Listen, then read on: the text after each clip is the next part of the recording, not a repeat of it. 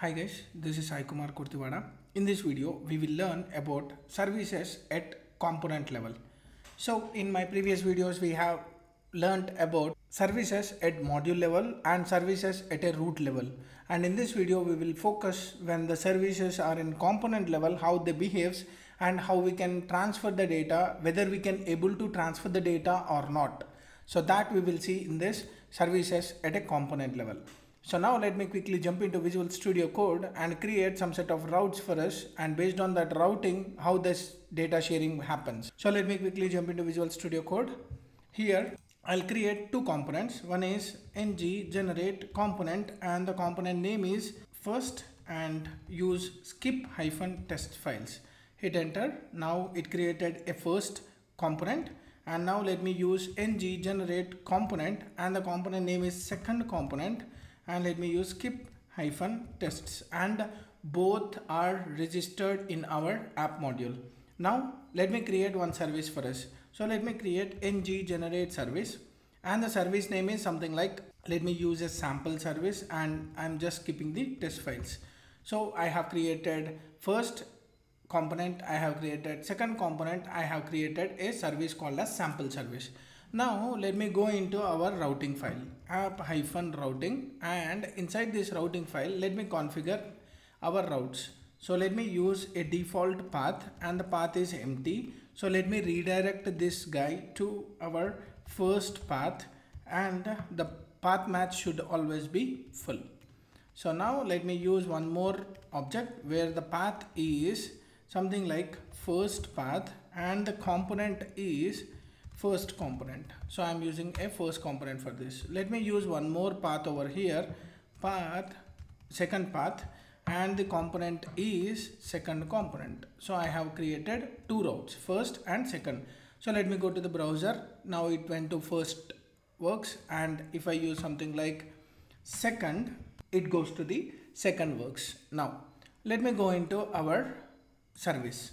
So let me go into our sample service, and here let me use something like message, and this message is a string. Here I just want to assign some value like service value and save this. Now let me go here and just use it as a public. I'll access this message directly. Now let me go into our first component.ts and let me inject that service. So for that injection, I can use something like sample service variable, and this variable is of type sample service, and I can use something like an inject method. So let me get that inject method and pass our sample service to this. So I got this sample service, and let me get the message from the sample service. Message is equal to this dot sample service dot message. So I'm getting this message, and let me showcase this in my first.html.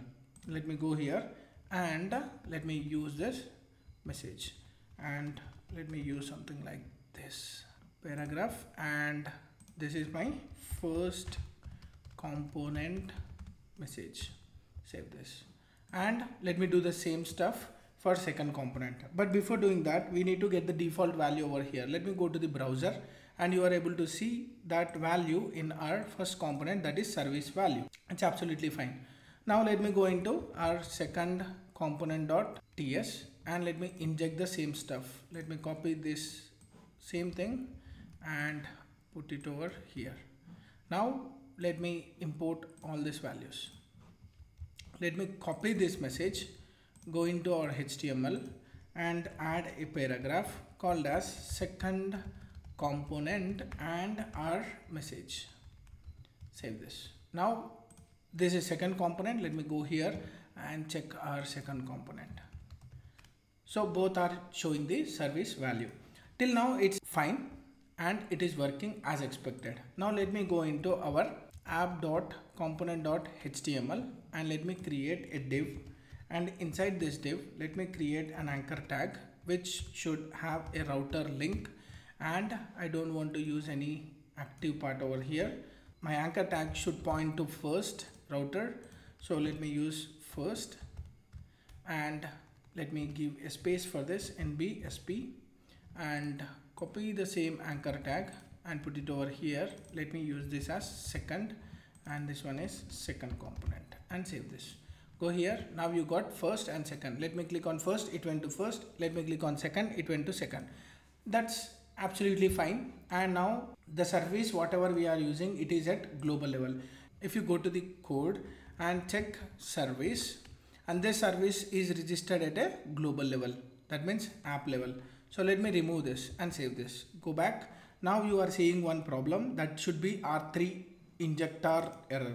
That means we have a sample service, but that is not provided in any of our components. So that's why it is throwing our error. It is not registered at a module. It is not registered at the root level. So now we have to register this independently. For example, we learned about creating a service with a new keyword. In the same fashion, instead of passing all the dependencies to that service, we can inject this particular service at a component level inside the component decorator. Let me go into first component, and here you have selector, template URL, style URL.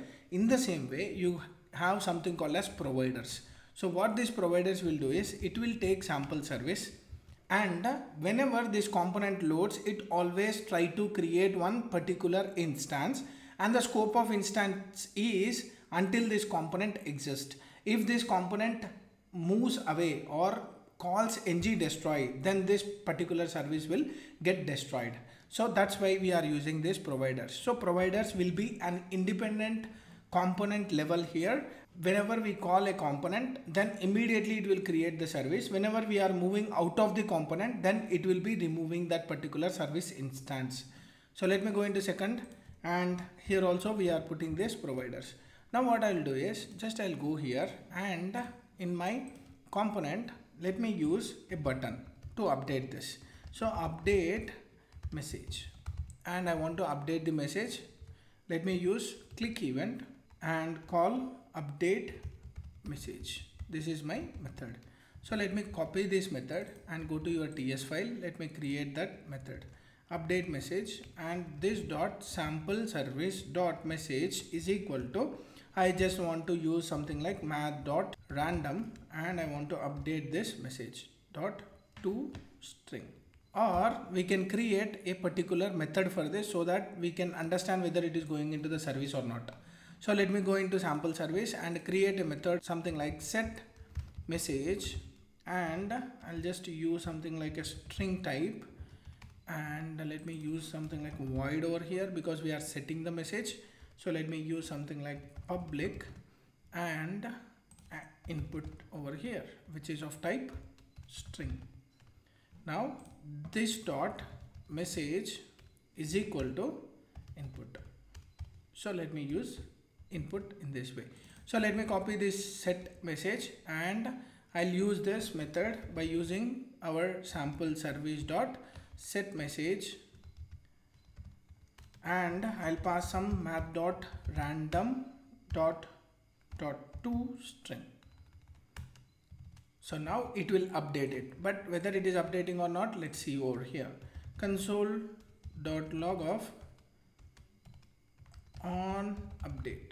So let me save this and let me print this input value. So I'm updating that value. That value will not be affected in your second component. So let me go here, and I clicked on this. So if you see here on update, and you are getting this value, but that is not updating in your UI because this particular value has been updated whenever I load the application, but this is not getting updated. We'll talk about this whenever we are talking about observables, behavioral subject, all the different types of observables, and how to communicate directly without any calling or reloading of the application. We will talk about that. But for now, you can see here it has been updated in a service, and the same service I am using in the second component, but we have registered that component in our second component. So let me click here. So if you see here, still you are seeing a service value. Let me go here. You will see the service value, but this got updated. So whenever your service value gets updated, that should be updated so in your components as well, but that requires some set of observables to listen them. But here I just want to give a clear understanding that whenever you are moving from one component to another component, and if your services are registered in a individual components, then they will be creating a new instance for each and every component. So here when I go to second, my first in components service instance will be destroyed. When I go back to the first, it will create, and when I come out of it, it will destroy. So that's how the component instance and the scope of a service will work in our providers at component decorator level. So that's about using a provider in your component.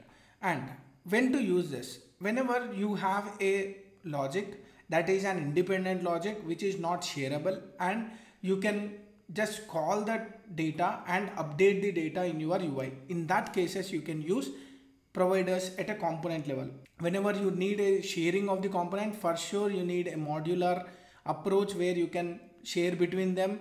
And the second case is something like whenever you want to reuse them, you can use it. And in this case, it is mainly used for logical reusability, not for sharing of the data. So that's how you can use this services at a component level. In the upcoming video, we will see how and what are observables, how to use that observables in our application, and then we will continue with our HTTP services and how to inject them, how to use them in our code. So that we will learn in the upcoming videos. Hope you like my explanation. If you like my video, like, share, subscribe to my channel for more updates. Signing off. Thank you.